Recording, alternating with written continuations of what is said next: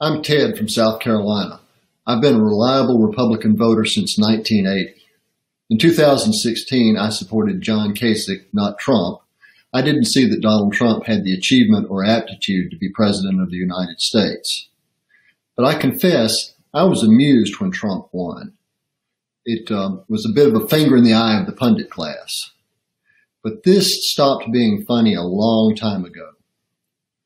Donald Trump has faced two big moments, two opportunities to show leadership during his presidency, the coronavirus and the Black Lives Matter movement.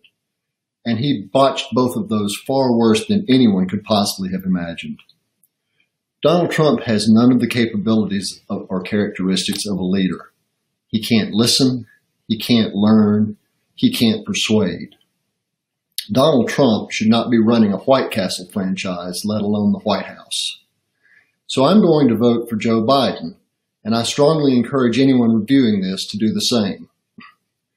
This is not a political judgment in the sense that it's not about a particular policy, tax rates or criminal justice reform or the like. It's bigger and it's more fundamental than that.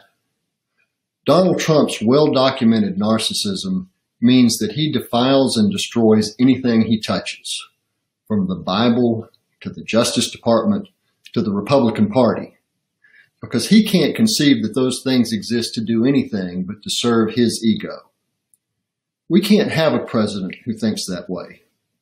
Trump believes that he can get away with anything because he's president. That's exactly backwards. Our president should be held to the highest standard, not the lowest. We have to enforce that standard by voting for Joe Biden in November.